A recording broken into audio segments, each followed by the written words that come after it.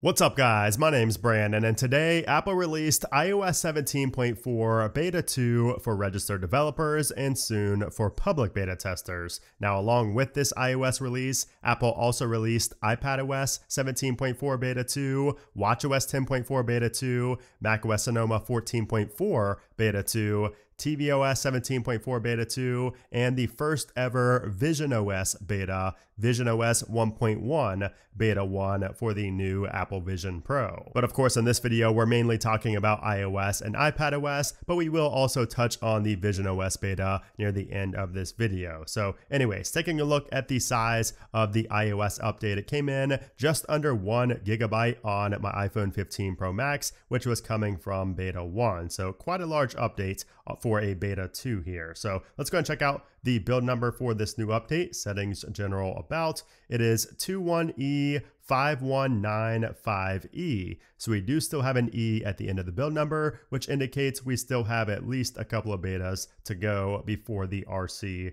release. Now, the first thing you'll notice, and actually before we talk about that, the modem firmware did also get updated slightly to 1.55.01 on the iPhone 15 series. All right, so now what's new here in iOS 17.4 Beta 2? And the thing I was just about to get to is at the very bottom here, you will notice that before in 17.4 Beta 1, we had that identifiable region option down at the bottom, which was really bugged out. It just showed, kind of placeholder text there, but that has now been removed from the bottom of the About screen. But that's not the only thing Apple removed, because if we go to the privacy and security section, you'll notice that the contactless and NFC option that was there in Beta 1, it was kind of a mysterious addition because it didn't really add anything. If you tap on it, nothing happens. It doesn't show any content in there, but that has been removed here in Beta 2. Now also something has been added. So you can see down at the bottom now, we have passkeys access for web browsers. So that is new, and if you tap on that, nothing happens, but it does say applications that have requested the ability to see which websites and apps you have saved passkeys for. So I guess I don't have anything saved there, but that is a new option in 17.4 Beta 2. And actually, it looks like Apple updated a support document today that references this change to security keys, and it says to sign in to iCloud for Windows after you set up security keys, you need iCloud for Windows 15 or later. So I guess the fact that Apple ID security keys now support iCloud for Windows might have something to do with the passkeys access for web browsers option that is new here in 17.4 Beta 2. Apple also added a new widget for this update. So if you head into your widget screen and go to the clock, so we're going to go to clock right here, and you'll notice that if we swipe over, we have a brand new city digital clock widget. So it says add a clock for a city to check the time at that location. So before we only had this city and the just basic city one. So this one was relatively new. This one was added in a previous update, but now we have the city digital version. And here is what that looks like on my screen. And it shows NYC, but you can change that if you tap and hold. You can change it to whatever city you would like. And it shows, a little acronym or a little abbreviation above the time. Now, one of the new features in iOS 17.4 is podcast transcriptions. So you can now see transcriptions for a podcast, basically like lyrics for music, and it follows along with them. But I noticed some changes here in 17.4 Beta 2. So first off, it looks to be more accurate now. So you could see in Beta 1, it completely got rid of this whole paragraph that I'm seeing right here. It's fascinating to me. You can see that doesn't even show right here on Beta 1. And you're gonna have to look really close, but it looks like the font might be increased by 1 point. It's very, minor. You might not notice it at first glance, but I noticed that something was off and it looks like the text is a little bit larger here. And one thing I hope Apple fixes with the next beta update is when you tap on search, you'll notice that we have that really janky animation there every time you press on it. And this update also brings a couple of new splash screens. So we have this new splash screen for the App Store, and it says a safe and trusted place. Notice how Apple did that there because of the whole,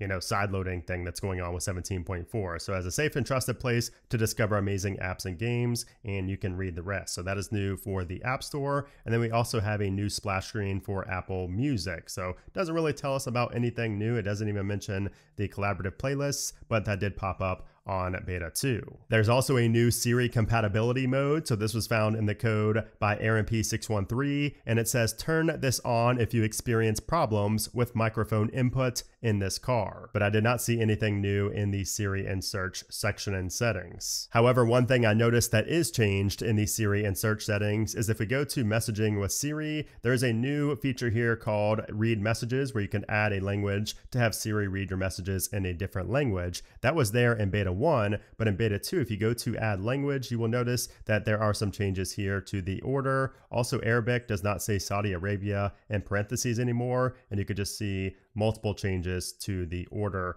And also it looked like, China, Hong Kong, and Taiwan are separated in beta 1, but they are not here in beta 2. They're up at the top. Now, one of the main bugs in iOS 17.4 beta 1 was with stickers missing or just not showing up in the interface down here. So beta 1 is on the left and you can see beta 2 on the right. That has been fixed. Those stickers now appear in the interface. You could click on them before, but they just would not show up, but now they show up. And then if we take a look at the release notes, we have a couple of changes here as well. So there's a new known issue for shared iPad. So it says users might be greeted with a loading screen in the Files app immediately after login on a shared iPad. And the fix for that is to just relaunch the Files app. And then we also have 2 fixes here related to the SK ad network and also fix an issue causing some approved ask to buy purchases to fail. But everything else mentioned in the release notes is exactly the same as the beta 1 release notes. Now, as far as the performance and the battery life goes, performance feels really good so far on beta 2. So it's not been very long. It's only been about an hour since I've had it installed. So it's too early to say if it's better than beta 1 or not. But I did go ahead and run a Geekbench score, and we scored a pretty solid 2949 on the single core and a 7293 on the multi-core. So that is solid. It was lower than what we saw on beta 1, which this was a test I ran, a week after beta 1 was released. So, a lot of things in the background had already been resolved, but it is only slightly lower than what we saw in beta 1. But overall, I would expect very similar performance compared to what we saw in beta 1.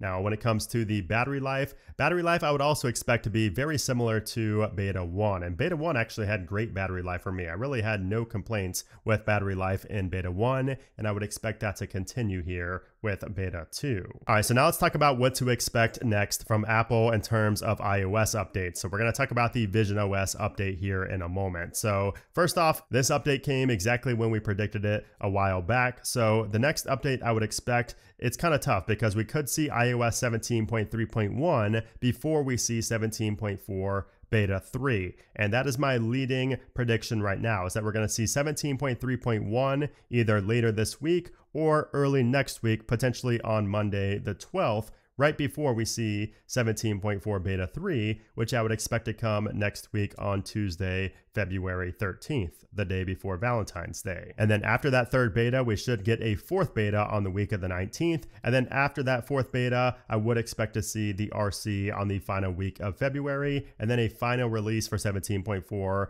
on the first full week of March, most likely on March 4th. But of course, Apple could always delay that by another week and maybe go to March 11th. It depends, but I think that we will see it on the week of March 4th.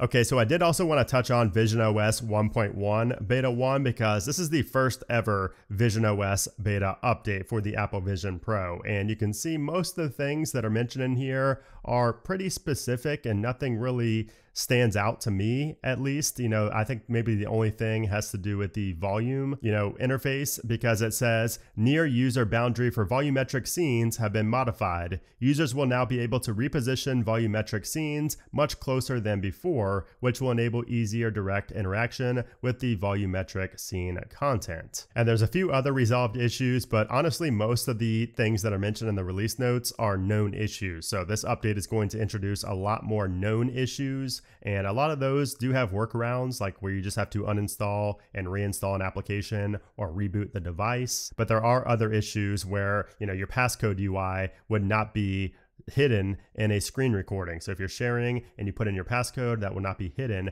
with this beta. That is a known issue. And also a known issue that has no workaround is that you might not be able to shut down the Apple Vision Pro from the settings app. So if you have an Apple Vision Pro, feel free to try it out. Just know that there are going to be quite a few known issues, but I would assume that if you have an Apple Vision Pro and you are, on the developer program, you probably are okay with facing some bugs. But I just wanted to mention visionOS 1.1 beta 1 because it is the first ever visionOS beta that was released over the air, after the Vision Pro actually released, which is pretty cool. So there you have it. That is iOS 17.4 beta 2 and also a brief update on visionOS 1.1 beta 1. So I hope you guys enjoyed this video. If you did, I would appreciate if you give it a thumbs up. Also be sure to subscribe for more iOS and visionOS, aka Apple Vision Pro videos coming in the future. But anyways, guys, thanks again for watching and I'll see you soon.